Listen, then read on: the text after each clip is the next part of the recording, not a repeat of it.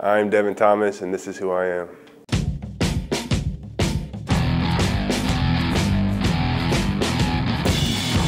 I'm a passionate, emotional player. My teammates feed off my energy, and I feel like I need energy to be successful on the court. When I was 5 years old, me and my friends growing up, and my lifetime friends now, we started playing something called biddy ball, and it's just a little basketball summer league where you just throw the ball up around the rim and play each other. You know how little kids play with basketball then, and that's when I started loving the game and started playing it.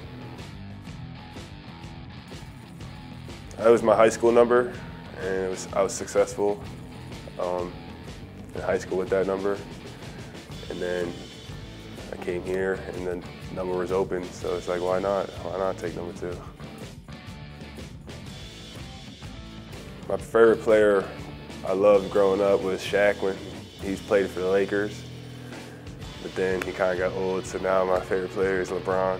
I think he's the closest one that to come to Jordan, so that's why.